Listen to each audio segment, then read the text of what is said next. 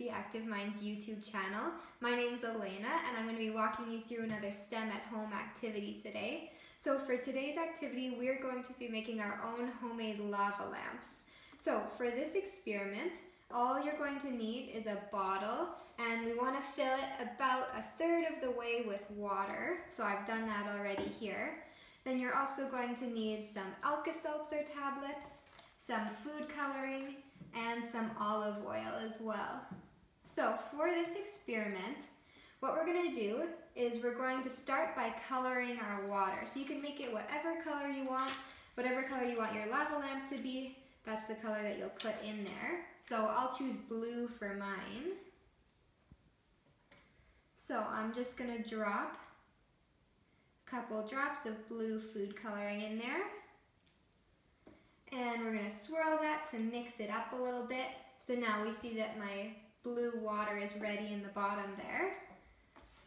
And then, to make the top part of the lava lamp, we're going to put some olive oil or vegetable oil, whatever oil you have, on top there.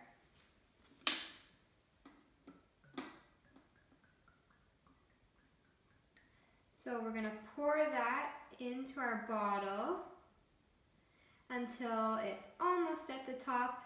Not quite, you want to leave a little bit of room at the top though. So as I'm pouring this, you can start to see that the water and the olive oil, they aren't mixing, they're making two separate layers. So I'll show you better in a second here. There we go. So we can see that we have our blue water layer on the bottom, and then we've got this yellow oil layer on the top there. So the reason that these two liquids are making two different layers and they're not mixing together is they have different densities. And basically what density means is how heavy something is. So water has a higher density, it's heavier, so it's going to sit on the bottom, and oil has a lower density, it's lighter, so it's going to sit on top in our bottle there. So these two liquids, they're never going to mix because they have different densities, so they can't mix together. They're going to make those two layers for us. Just like your lava lamp at home has a wax layer in the bottom, that's our colored water, and then we've got the oil on top there. Alright. So, to make our lava lamp go, they're not quite like your ones at home that use heat to melt the wax and make it float up to the top. Ours are going to use something called Alka-Seltzer. So these are some little tablets. So you can take one out of the box there.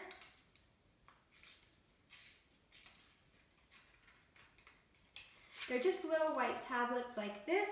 And basically what we're going to do is break it into some pieces so that it can fit in the top of our bottle. And when you're ready to make your lava lamp go, you're just going to drop it in your bottle there. And they sink down to your water layer. And as the tablet hits the bottom and comes into contact with the water, it starts making a gas called carbon dioxide.